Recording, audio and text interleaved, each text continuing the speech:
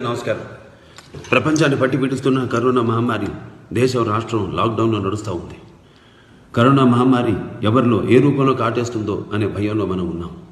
మనకు కనపడిన రూపం కరోనా భూతంతో మనం యుద్ధం చేయాలి.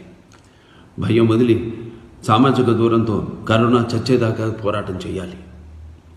కరోనా సర్వనాశనానికి మన ఆయుధం సామాజిక దూరం, క్రమశిక్షణతో ఆరోగ్య పరిరక్షణ కోసం మనం పాటించాల్సిన నియమాలే మనకు రక్షణ. మరి ఎవరింటికి వారు పరిమితం కావాలి, సామాజిక దూరం వహించాలి, వ్యక్తిగత పరిశుభ్రత పాటించాలి, స్వీయ నిర్బంధంలో ఉండి కరోనాను జయించాలని మనస్ఫూర్తిగా కోరుకుంటున్నాం. కరోనా నివారణ కోసం అనేక మంది శ్రమిస్తున్నారు.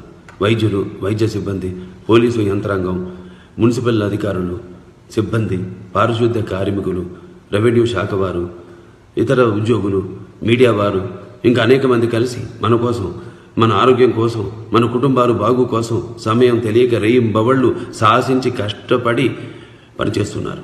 వాళ్ళందరికీ నా హృదయపూర్వక కృతజ్ఞతలు, ధన్యవాదాలు. అలాగే ఇతర రాజకీయ పార్టీలు, స్వచ్ఛంద సంస్థల వారు, మానవతావాదులు విస్తృత సేవలు అందిస్తున్నారు. వారందరూ కూడా నా హృదయపూర్వక అభినందనలు.